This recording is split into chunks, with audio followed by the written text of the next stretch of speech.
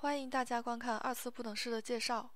我知道这听起来好像很困难，其实还是有希望的。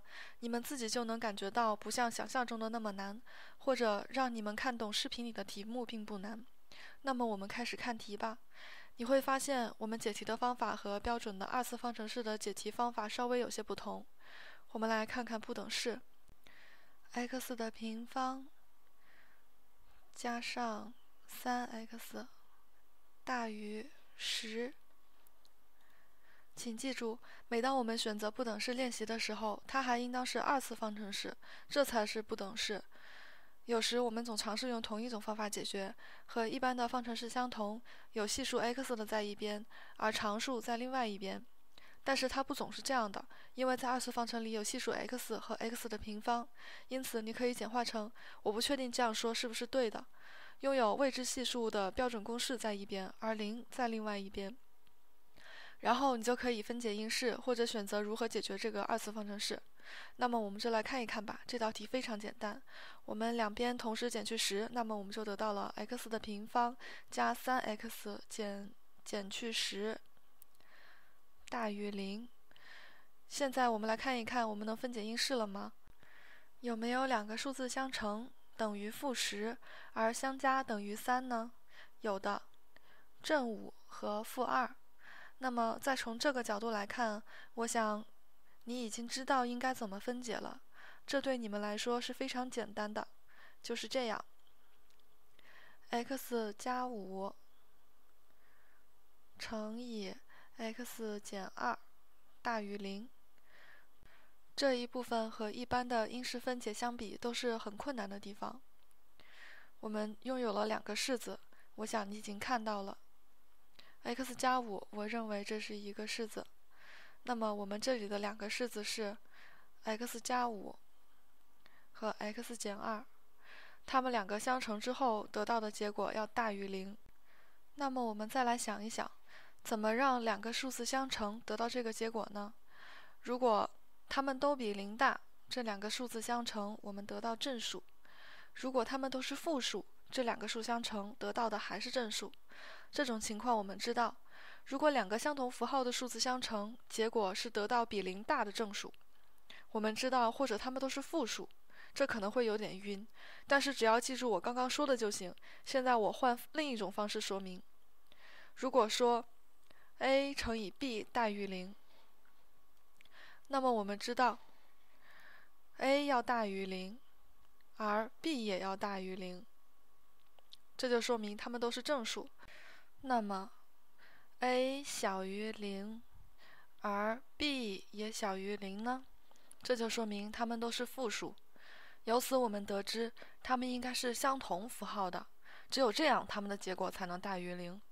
那么我们还是这样做，我们知道先让这些数字是正数，因此 x 加5大于0， x 减2大于0。现在看起来虽然有些混乱，但是如果你继续解题的话，这有助于理解。或者这些都是负数，也就是 x 加5小于0和 x 减2小于0。我知道这些都是显而易见的，但是要这样想，我们有这两个表达式，而且它们应该都是正数或者都是负数，只有这样它们才能大于0。我们来看这一部分，这里写 x 大于-5和 x 大于2，我把两边同时加上2，就是 x 大于2。然后我们再看这个部分，或者是 x 小于-5和 x 小于2。我只不过是解开了不等式，现在我们可以简化它，就是 x 大于-5和 x 大于2。x 大于-5和 x 大于2已经是最简单的了，就像我们之前说的 x 大于2。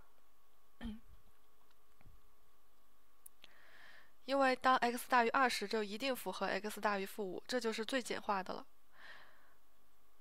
或者我们还可以说 x 小于-5或者 x 小于2。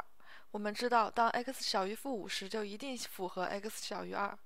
因此，我们可以简化成 x 小于-5。因此，我们解决了这道题目，就是 x 大于2或者 x 小于-5。那么我们再来想一想，在数轴上如何表示出来呢？如果2在这里 ，x 要大于2，所以这边是全部的数字。如果这里是-5，我不应该这样画，它们离得太近了。x 小于-5，这些数字全部都能满足方程式。那么留给大家的是检查一下如何解决这道题。我们再试试另外一种方法，希望你们不要又弄混了。假设我们的题目是-x 乘以括号 2x 减14大于等于24。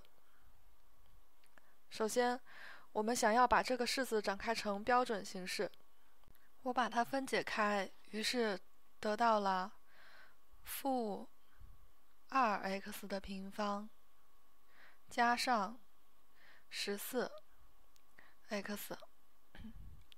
大于等于24。我不喜欢还有数字在 x 的平方前面，所以我们把整个不等式同时除以-2，所以我们得到了 x 的平方除掉-2了，减去 7x。要记住，当我们除以负数的时候，我们需要改变式子的不等号，那么我们除以-2就要改变符号。